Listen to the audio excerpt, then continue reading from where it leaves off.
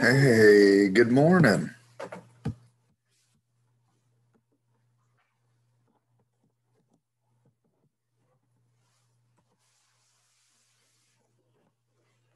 So I don't think I've asked you. So what, after you graduate, what are you thinking? I'm doing? I don't have anything set in stone yet, but as of right now, looks like I'll be going to South Florida. And working at so my boss right now, she's the RD of the apartments, and her sister and brother-in-law operate a Chick-fil-A down there, and they're looking at opening a second location, and so they want to facilitate like a larger marketing team, and so I would be working down there. Sweet. What part of Florida? It's like an hour north of Miami. Okay. Oh, geez. So I wonder, that's like Delray Beach. Yes, that's exactly where it is. Oh, right. Man. My wife and I have been there like a half dozen times. It's really so nice. I was able to go there over the break to just kind of check it out and see if the area seemed nice and whatnot. And it seems really nice. It's very nice. It's very nice. We went on vacation to Miami. Yeah. And then we just drove up one day to look around the area, and I did not like Miami. Oh yeah, it's a big city. It's very big. Yeah. But I liked Delray a lot in the Jupiter area. Yeah, Delray Beach. I guess the last time we were there, we stayed at. It wasn't a big property that you would have heard of. But it was very, very nice. We had a room that was looked out right on the ocean. Hey, Jacob. And so, but there is an amazing hotel north of there called the Breakers. Have you heard of that?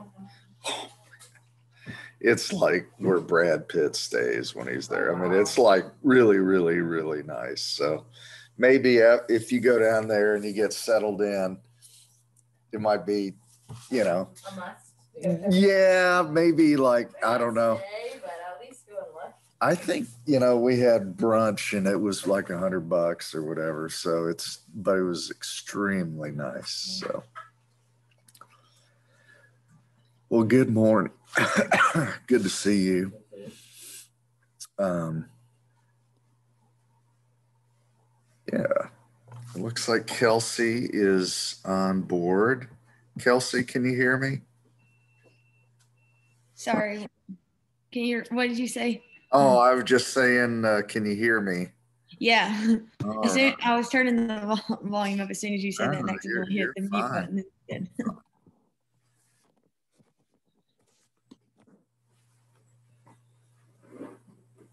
All right.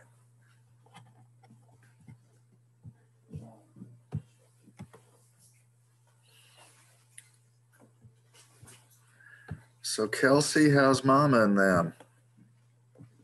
Good. Good. Yeah, they're good.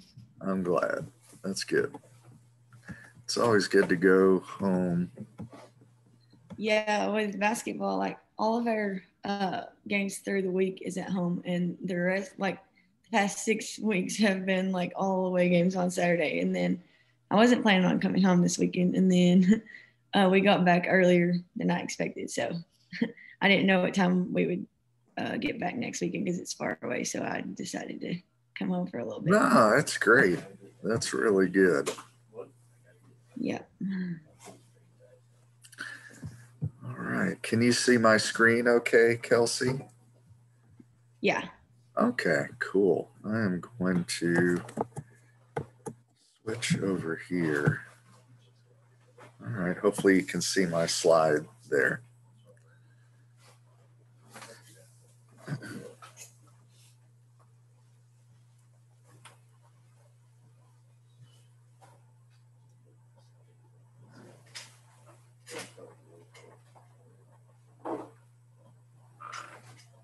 we might have a quorum.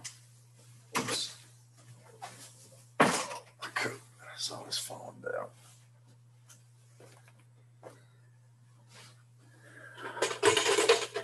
Well, happy Monday. Hard to wake up, right? Yeah. Oh, there's Kalila.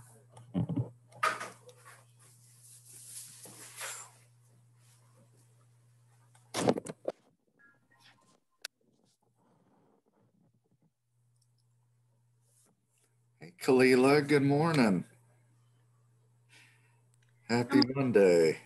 I'm late. My computer was dead. Oh, yeah. No, I understand.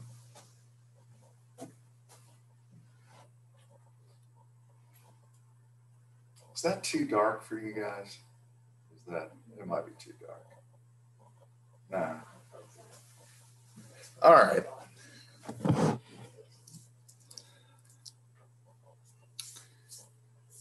So, let's see. I suppose Madison will be joining us here pretty soon. So, well, another big week, huh? That's good. Good to see everybody. So, you know, we're kind of traveling in this class in 3 lanes. So the Monday lane is more lecture kind of stuff. Wednesday, we're working on the block book. And then Friday is our soft skills Friday. So just in case it feels like it's not super planned, it actually is, 3 different lanes. And then in particular around the soft skills Fridays, I put up a discussion forum. So hopefully, I know a couple of you have already provided some feedback on goals that you want to achieve. But if you would do that by the end of today, those of you that haven't, that'd be great. So, and just let me know if you're having trouble finding it. It's in, it's in Discovery. So, okay. Any questions about anything? All right. So we'll go through a couple of slide decks. These are also in Discovery, so you can access these. I'm also recording this, so if you want to go back and rewatch any of this, then that is totally great. So the first thing to think about is when we think about marketing research is we're trying to support the idea of the marketing concept. So you guys have all had principles of marketing, maybe some of you with me, maybe some of you with Cindy Dean or Dr. Allen. The content's pretty much the same. And so research is really intended to inform all of those decisions that we have to make in marketing. So what are our 4 P's? Remember our 4 P's of marketing? I know that's going back a long ways. Placement. Product. Promotion. Yeah. Got close, right? Yeah. So the 4 P's, they've been around for probably 70 years. In the marketing academia world, there's some discussion as to whether it should be 4 P's or 5 P's, or, everybody's always trying to rock the boat a little bit. But for the purposes of what we're doing here, let's just think about the 4 P's as product, price, promotion, and placement. And those 4 P's, they sort of evolve. So for example, placement, for pre-internet world, placement was about store location. So, if you have a good location, you're probably going to be okay. If you have a horrible location, you're probably not going to be okay. But now, obviously, with the internet and even more so with COVID, if you have access to the web, you pretty much have a decent location. You've got to continue to drive people to your location through social media and other ways, but at least you have a seat at the table for potential customers to reach out to you. So research is intended to help inform those decisions. And we have to make a lot of decisions around, as you can see, what kind of content do we create? How do we deliver the messages that we need to deliver and communicate, and then be able to understand what does the customer really value? So, all right. And then from a strategy standpoint, what we're really trying to answer is what is it that our company or our organization can provide our customers in a way that is hard to replicate? Okay. So for example, if somebody wanted to start another Amazon, would that be easy to do? Let's say, Grace, we just said, Amazon, it's kind of getting old. Let's start a new one.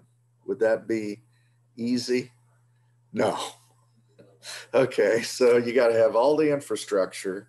You've got to have all the people to be able to make that work. You've got to go make the whole world know that you're an alternative to Amazon. Really, really hard. So if we had some kind of silly idea about, hey, we're going to try to figure out what would our strategy be to take on Amazon, I think the answer should be don't.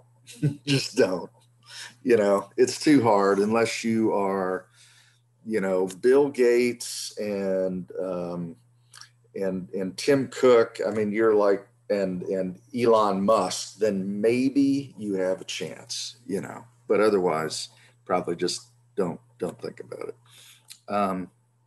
So research is intended to help us understand and inform strategy.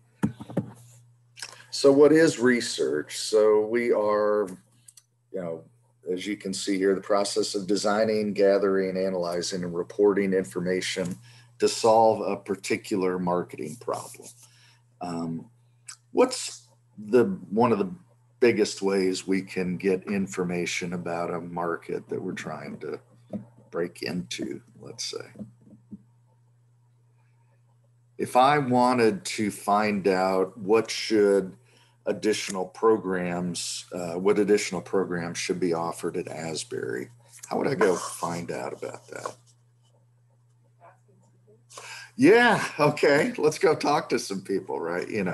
What's missing, what could be better, what are some aspects of Asbury that are behind other schools or friends that you've been with? Maybe what are some areas of strengths that we ought to be promoting? So we're kind of trying to understand that a bit as well.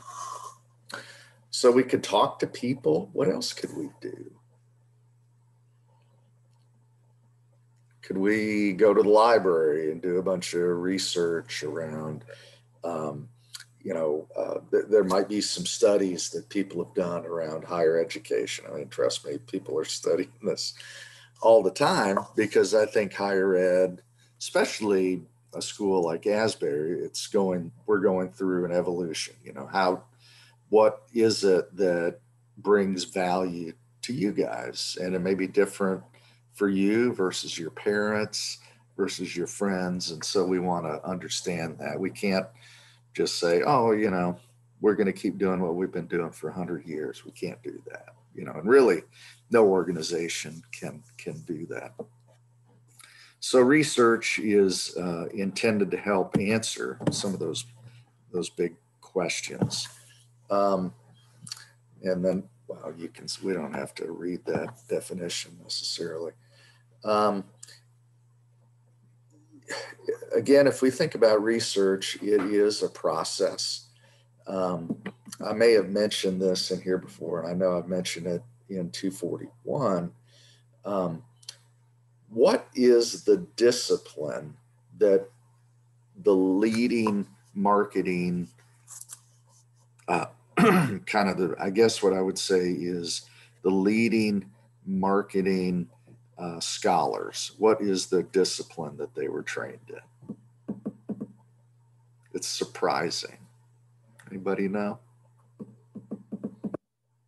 Like, what did they study in college? What did they study in college? Close. Yeah, I mean, that's for sure one. Psychology. Engineering. Does that seem a little weird? I mean, when I think about an engineer, I mean, no offense, maybe your mom or dad or friends, parents or whatever, engineers, but I kind of think about, you know, a person with like the plastic, you know, what do they call it? The plastic protector or whatever. What is that? Oh gosh. Pocket protector, right? So they've got 3 different kinds of mechanical pencils and you know, just, you know, not necessarily the most stylish kind of person.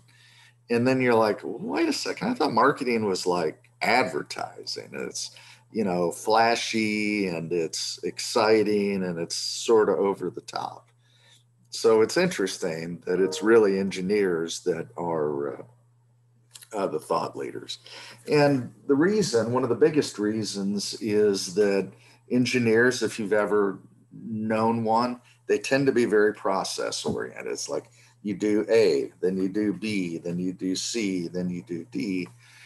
And my own thought is that the engineering mindset is good because when we're trying to figure out a marketing strategy, we're trying to study people and then expose them to different stimuli so that we can figure out what works and what doesn't. So anybody ever have chemistry? Did you have chemistry in high school? All right. I learned only one thing in chemistry. You know what it was?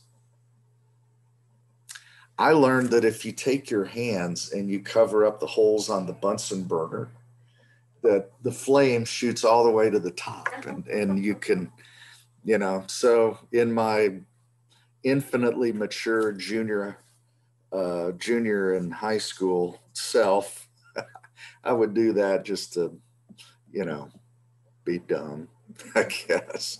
But you remember in chemistry, you look at different chemicals and how do they interact or how do they react when they're brought in contact with one another.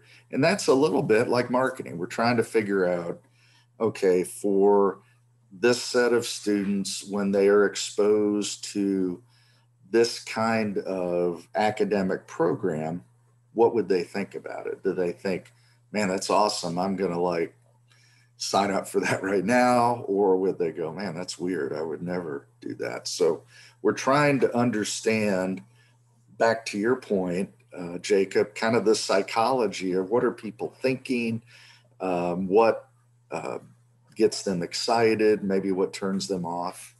And so the engineering mindset really helps us with that. Now, there's a little bit of a distinction here between market research and marketing research. You know, just three letters, really. But market research tends to be more what's going on in an industry. So, you know, for example, I've done research in, let's say, the security industry. So I guess it was about 5 or 6 years ago, I was working for, the client that I was working with, they make security systems for, let's say, higher education or K through 12 and higher ed. And so one of the things that they wanted to know is if we develop this new kind of door lock, I'm pointing to the door here in the room, that if I create this new kind of door lock, well, how many new door locks could I sell? You know, is that there are 1 million doors that would be a potential, or would it be like 10? Okay. And so that's what this idea of market research is. And that's interesting. And I do think that the ability to kind of what we would call market validate. So we want to, before we go spend $1 million on R&D for a new product, we'd like to know, hey, is there a real market out there? Do people even want this? So that would be this idea of market research. Marketing research is more about talking with people. And that's where we get into the psychology part again, Jacob. So if you've ever seen a focus group, anybody ever seen one of these or been part of one? But what is happening in a focus group is you're basically taking a randomized slice of a particular audience, putting them in a room like this and trying to understand what do they need, want, desire. First time I ever saw a focus group back in the mid 90s, it was magic to me. I was like, this is awesome. You get live humans, you put them in a room, you're behind a mirror, and you have a moderator that interviews them. And it's not just like, hey, Abigail, what do you think? Hey, Grace, what do you think? Hey, Jake, what do you think? It's really the collective. And there's something that happens there. I know Rick talks about how groupthink is not good, and I'm not contradicting him. But it is interesting when you have a focus group, there is this dynamic where Nathan might be a very, very strong personality, and you might see Nathan dominate what everybody else says. It's the moderator's job to say, okay, Nathan, I love you, but we've already heard from you. Let's hear from some of the other people, that kind of stuff. But that marketing research can be really, really cool. And it's helpful for brand managers because they, it's vital for them to try to make a good decision, back to the marketing strategy part. So we might say here that marketing research links the consumer to the marketer. Whenever I start a focus group, when I moderate groups, I basically talk about we're trying to get some wisdom by seeing what are the gaps between the customer and the provider. And sometimes, there can be some pretty big gaps. Okay. I want to kind of throw this one past you. So, has anybody seen the show Mr. Robot? Have you guys seen that? I think it's might be on Prime. Have you guys seen it on Zoom? No. Well, it stars, and I have not seen it, but it's been recommended to me, so I'm going to make a point to watch it. But the star of the show is the guy that played, blanking, the lead singer of Queen. Gosh, why am I blanking? You guys know who I'm talking about. The band Queen. Yeah, Freddie Mercury, right? Yeah.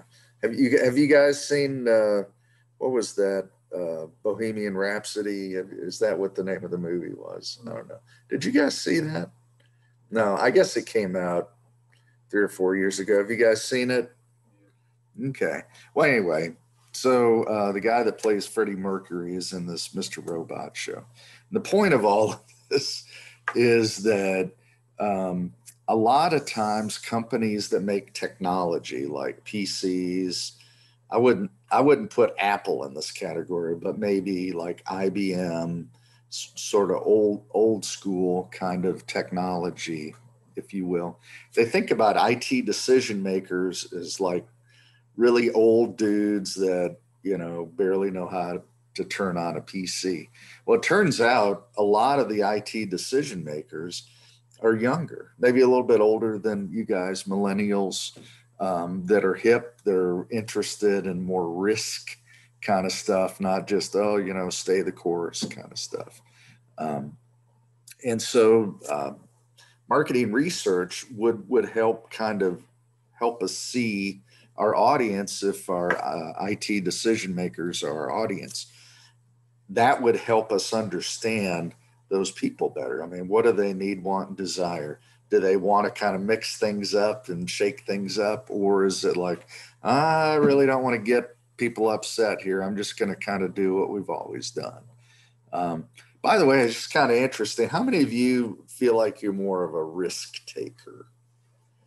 Like to take risks, jump out of a perfectly good airplane. What about Kelsey and Kalila? Are you guys risk takers? Don't know. Kelsey? Maybe a little bit. Maybe a little bit. What's probably the riskiest thing you've done before? I cannot think of anything like specifically off the top of my head. Yeah. But I do want to open like my own business and boutique, so that's kind of a risk here because like I live in a small town, so I don't know how that will work out. So yeah. I mean, that would be pretty risky. I mean, not to be negative, it's just the fact most small businesses don't usually succeed because there's a lot of risk. That's why you'd want to do a little bit of research to figure out, okay, what do I want to open? What am I going to offer? Those kinds of things. So again, market research is intended to kind of mitigate some of that risk. I imagine in South Florida, thinking about, a location for Chick-fil-A or any kind of retail, you'd want to do some research. And I guarantee Chick-fil-A does. They know exactly where a store should go to succeed. And the messaging and all of those kinds of things. So, all right, we want to identify opportunities. I'd say, for example, Steve Jobs is a once in a generation kind of person. Most companies are not necessarily, or people are not necessarily smart enough just to see stuff. You do have your Elon Musks that they see opportunity, but for most people, it's very difficult. So you've got to do some kind of research just to identify opportunities or to confirm them or validate them. And, in particular, it's a bit of a reminder from a review from Marketing 241 is that people don't necessarily buy products just for their intrinsic value. So, for example, when you buy a car, you may not really be thinking about, oh, it's really great because it's made of steel and it's got vulcanized rubber and it's got some leather. Like, well, yeah, that's cool. But what I'm really buying is maybe to look cool, maybe the ability to get from point A to point B in a certain manner or a certain style. Maybe I'm buying reliability, I'm buying transportation, maybe I'm also buying safety. So we're really trying to, in marketing research, we're trying to understand what problem is the customer trying to solve. I'm trying to think about, so Grace, for example, maybe what's the biggest purchase that you've bought in your life so far? Okay, you bought a car over the summer. Yeah. So what was the problem that you were trying to solve?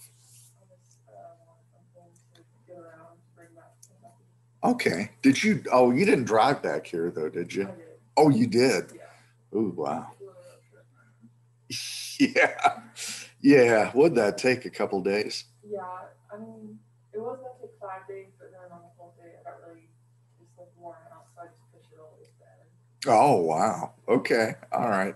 So where were you? Did you go through like, by the way, this has nothing to do with marketing research. I just want to do one of these trips one day. So did you go through like New Mexico and Texas and South, or did you go like through St. Louis? We Or? went up to, I mean, I was with my mom. She drove with me. Oh, She okay. wanted to go to the Rocky Mountain National Park. We Nice. drove up through Colorado. We spent like 2 days in Colorado and then we just shot over. Oh yeah. Yeah, because once you get through Denver, then I think it's I-70, and that just takes you. Before we did. It's amazing. Okay, again, just love Colorado, nothing to do with marketing research. But it's interesting when you get just east of Denver, it's Colorado's like the tale of two states. Because west of Denver, just beautiful mountains, Rocky Mountains. And then from east of there, it's flat. It is like flat, flat, flat. So I don't know if you guys have been driven through Colorado before, but it's so cool because it has those two kind of dynamics. So, all right, back to marketing research, although I do love driving. It's fun too. So marketing research can help us inform. We talked about the 4 Ps here, right? So we've got product and pricing, promotion, distribution, or placement. We've got selecting target markets. So remember from principles of marketing, we talked about market segmentation. So why are there not all just like one kind of car? Like back in 1918 when Henry Ford had, the motto, you can have any color car you want as long as it's black. Well, we don't do that anymore. We've got all different kinds of brands, all different kinds of cars. We've got big ones, small ones, medium, because people want different things. And so we want to use marketing research to help us identify those segments, and then be able to provide them with what they need, want, desire, and then in return, they would give us compensation for that. All right. If you like data, there's all kinds of data out there that you can do some data mining in. That's like a whole big field, data science. And every time we go to a website, every time we tweet or we like something on social media, that's just creating all of this data that you can start to mine. Okay. I don't know if you guys have ever thought about it, but I mean, that's like a whole other career. If you want to get into data science, it's you can make a lot of money. If you can take terabytes of data and then tell executives, this is what you need to do based upon what I see in the data. So something to think about. What do you think, Kalila? Sound pretty good? You want to stare at a computer screen and do a bunch of data queries to figure out what it means? I mean, I think you know me well enough to know that I would hate that. I'm pretty sure you'd be hating that. Yeah, no, I know. You need to be in front of customers. That's where you need to be. Yeah. And both are good, right? So being in front of a customer is great. Being behind the scenes, there's plenty of marketing stuff you can do behind the scenes. Okay. I think we talked about basic and applied research a bit. Okay, so we're gonna dive into, I guess we talked more about sampling and analytics 1. You guys have all had analytics, right? 1 and 2. So it brings us to this idea of error. Okay, so why is there error when we select a sample? What does that error come from? It might not represent the population. Might not represent the population. Yes, ma'am. Which is what I was going to say. Okay. You can't include everyone in your sample. Yeah, why do we do a sample? Why don't we just like, talk to everybody? Yeah, well, you may not, you want to do it quickly, right? It's pretty expensive to talk to everyone, you know. Um, but back to both Kalila and Abigail's point that when we take a sample, there is inherently some error in that. Um, and so if you're a statistician, that means something. If you're trying to make predictions, that means something. So, without getting into the politics of the most recent presidential election, in most polling, there is some kind of plus or minus, right? So you might say, candidate so and so, um, their, I guess, electability, or you can pick lots of different variables. Their electability is like 55 versus 45 for the other candidate, plus or minus 3% or whatever. And that plus or minus 3 or plus or minus 5 is because we know that we can't account for every single person's thought on the matter because we just didn't talk to everyone. So there's a little bit of error in that. Okay. Now you can spend your whole life studying that stuff. Probably none of you would want to do that. I don't think I would want to do that. But it is fascinating to me because that element of prediction is very powerful. It's interesting, again, in at least the past two presidential elections, the pollsters have been pretty wrong. And I'd say definitely wrong in 2016. And then this year, I mean, with COVID and mail-in ballots and stuff, I think it got really bizarro, in my opinion. But the pollsters are getting paid a lot of money to figure out who's going to win. And it's to me, the data science part of that is very, very interesting.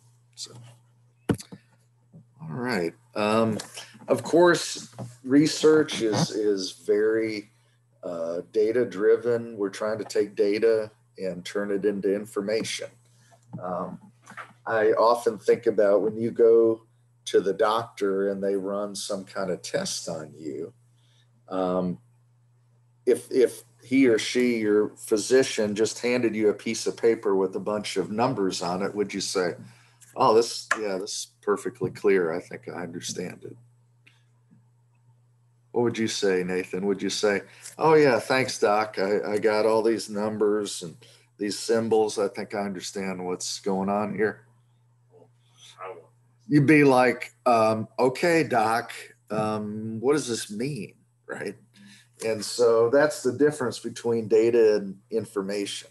We can have a bunch of data, but what does it mean? And that's what we're trying to do. And as an analyst, we're trying to take data and assign some kind of meaning to it. What does it mean? And put it in context. Okay. Most organizations have some kind of IT system. It may be rudimentary. If it's a very small business, that's okay. Microsoft Excel is probably most small businesses' IT system. They record or upload transactions. You could look at some trends, those kinds of things. A big organization like a Fortune 500 company, they'll use Excel. Trust me, I saw it for 20 years, and Excel is a big part of what they do. But then they have big systems where they store all the data, hopefully do some what's called big data analysis to try to understand, what new products should we be developing, what new services should we be offering, those kinds of things. you know, a good organization continues to do research. We often, in the research world, will use the metaphor of, you know, when you're driving a car, you have your rear view mirror and then you have your windshield. So a lot of companies mistakenly drive the car metaphorically by looking in the rear view mirror. How's that going to work out for you? If you're driving and always and only looking at the rear view mirror, what's going to happen? Probably you're going to have, yeah, you're going to have an accident, right? You're going to have a problem. And so you need to be able to look back, but you also have to really focus on looking forward. What the heck is going on and what do we need to do? Right? So, all right. Any questions about that? All right, let's go to, whoops. All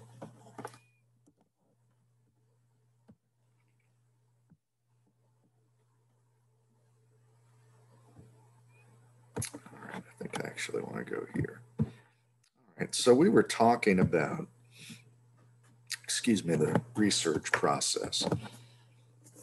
That's an eye chart, and you can read this, excuse me, at your convenience, but this is just saying that there are multiple steps in a research project.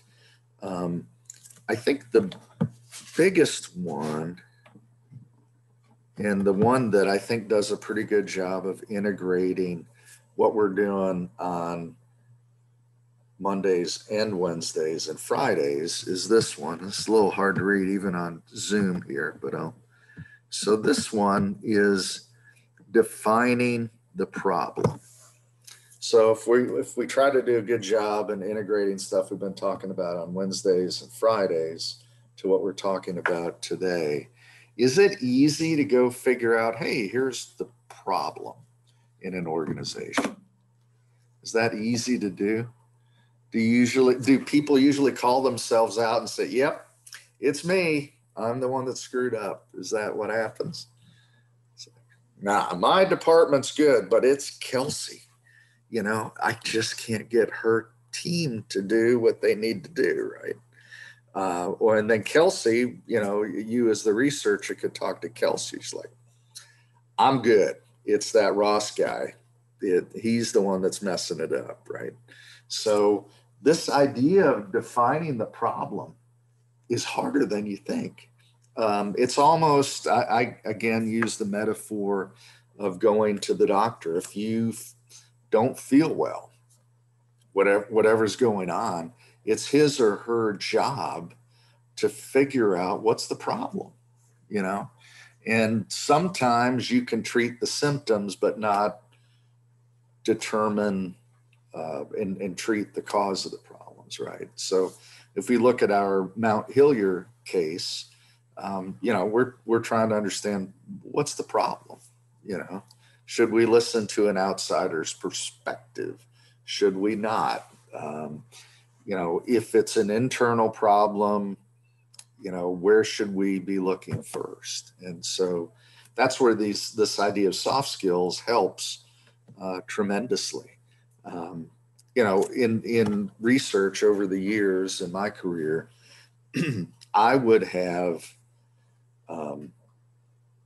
people that were crazy smart that I would never in a million years put in front of a client, because they'd be sort of like, you know, Sheldon on, oh, I'm blank. My brain is not on today.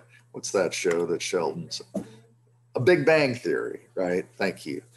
You know, you have a researcher who's brilliant, but they're like Sheldon. They would just walk right in. They would insult the client and be like, okay, get out. We don't need people. We're certainly not going to pay for someone to insult us, right?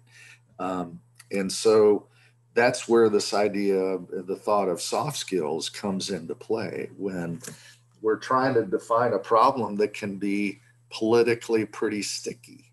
You know, how do we probe around to find a problem when we know that if things are bad in the organization, if sales are falling, well, nobody wants to talk about that. And it's like, well, let's talk about the ball game, or let's talk about something else, right? So let me pause. Any thoughts on that you guys have on just kind of this idea of the process and where soft skills come into play? All right, so let's kind of begin to walk through each one of these steps. Yeah, I mean, this probably goes without saying. Some people would say there's 11 steps. Some people would say there are 7. There's no real magic number. And in the real world, you can switch. You can go from step 1 to step 4, and then you go back to step 1 again. I mean, there's lots of different iterations that can happen, so that it's not necessarily just a linear process. Makes me think about one of the worst grades I ever got in college was in a class called operations management. I wish we had like operations management here. I think Prof. Walsh kind of touches on some of that stuff around MIS and a bit of operations. But I basically failed the final project. Anybody want to know what it was? We all had to develop sort of like a Gantt chart on how to develop, or excuse me, not develop. I had to develop a Gantt chart that would describe how to deliver a high quality, on time Thanksgiving meal. And I sucked at that. It was really, really bad. Well, what did I do wrong? I did a lot wrong, but I'd start cooking the turkey 5 minutes after I put the bread in the oven. Well, that's not going to work, right? I mean, the turkey takes longer to bake than the bread. I mean, I didn't do a good job at all thinking about time and how all of those different elements kind of depend upon one another. I'm guessing you all probably are really, really good at that. If you've ever planned an event, how many of you have ever planned an event? You have to kind of think about that. Yeah, I'm with you, Jacob. I really, really suck at that. So, but yeah, if you plan an event, there's lots of different details you have to think about. And I have to do this before I do this. For some people, that is second nature. For me, not so much. Fortunately for me, in research, the process, you can bounce all around, and it may be totally legit because you're studying people. Oftentimes people are inherently illogical, and they're going to make decisions that you wouldn't expect. And you have to be willing to kind of be flexible in the research process. So not as flexible as in academia. I mean, I have to confess, I'm struggling a bit with trying to understand the timing in academic research. In the real world, you go to the office on Monday and you've got to have a good answer to a serious business problem by Friday. So you got like 4 days to figure it out or less. In academia, it's like, a couple of years, no big deal. What? So that's just one thing I'm kind of struggling with a bit, just to be honest. All right. So step 1, at least as we look at this particular process, would be, do we really need research? Are there times when maybe we don't need to do market research? What do you think? I mean, if it's just like a little problem, you're not going to want to spend a ton of money on asking people what they think. It's not going to really affect your business in the long run. Yeah. I mean, you have to kind of do sort of a calculation. If it's, well, you know, we have these coffee cups. We're trying to decide, you know, if the color of the cup should be like off white, you know, kind of eggshell. Like, come on, what? However, let me just say, I don't know why, but when Starbucks has the holiday cups, have you ever seen like the Christmas cups? That like makes my wife's whole day. I'm like, it's a container to hold liquid that makes you think better. Not for her. No, no, no. We got all kinds of, you know, evergreen trees and decorations. Okay. Yeah. But yeah, I mean, in that case, we probably don't need to go spend $100,000 to figure out whether this shade of off-white is correct or not. On the other hand, if we were to build out a new, let's say here at Asbury, I don't think you can get, I don't think you can get like a nursing degree, can you? I think you can get like pre-nursing. You guys might know. You do like a 3 years here, 2 years at UK. Okay, so you can do like a 3-2 kind of thing. Okay, but let's say we wanted to have our own self-contained nursing program. Do you think we ought to do some research on that? It's not a trivial thing to, you know, go buy a few $1,000,000 of equipment and hire a bunch of new faculty and, you know, and then, okay, let's say you build a building and buy all the equipment. Well, you're like 30 minutes from UK, so why would you come down here, right? So, you know, if you're making a big decision like that, it would be worth it to say, yeah, before I spend a few $1,000,000, I really want to make sure this is the right thing to do. So, it's probably a good time to pause. Anything that we didn't talk about that we should? So Wednesday, we will be forging ahead in our Peter Block book. Be sure to read our assigned chapters before Wednesday so we can have a good discussion. Any questions about anything? Be sure to put your 2 cents in on that discussion forum so we can, you know, really Joyce and Rick can do a good job of tuning their efforts to what you guys really need. Does that make sense? Have a great day. I'll see you later.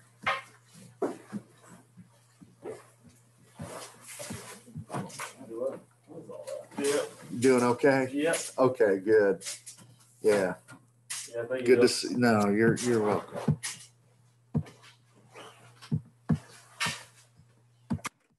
Thanks, Brock Ross. You got it, bud.